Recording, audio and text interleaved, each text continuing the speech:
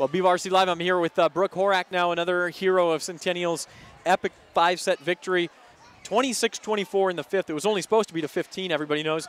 What was that like, and have you ever been a part of something like that? No, not at all. That was insane. Like, oh, it was so great to, like, go through and push through that. It was awesome. When Emily's final swing finally went off the block and hit the floor, relief, joy, stress gone. I mean, what are you feeling? A mixture of everything. Joy, like, oh my gosh, like nerves like went through my hands. I was like, whoa. I think you guys had seven match points there in a row. You would win the point when it was tied. They would win the point when you were up by one. What feelings creep in there? I don't know if it's just appreciation for what a great match it was or if you're getting frustrated. What are you thinking during that sequence? Fight.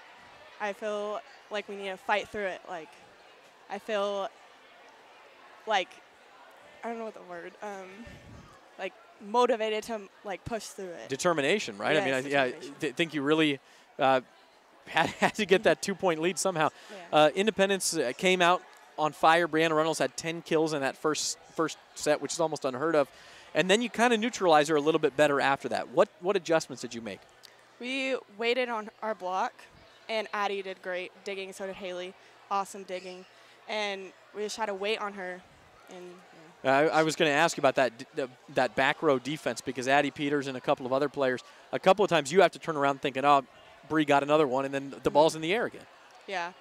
Addie did a great job doing that. She just makes things look effortless. Yeah, a play of one of your own young players, Alexis McLeod. I think she grew up a little bit tonight, and you guys gained some confidence in her. Talk about her game.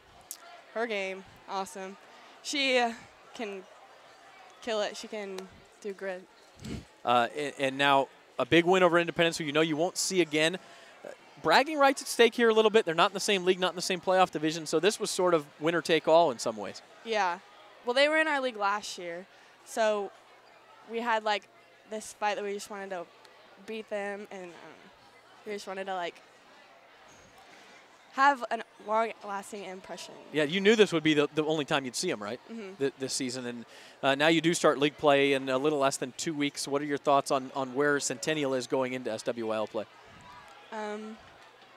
I think we got good competition up against us, and we're just going to try our best to do the impossible. The impossible for this team would be to stay number one all year long.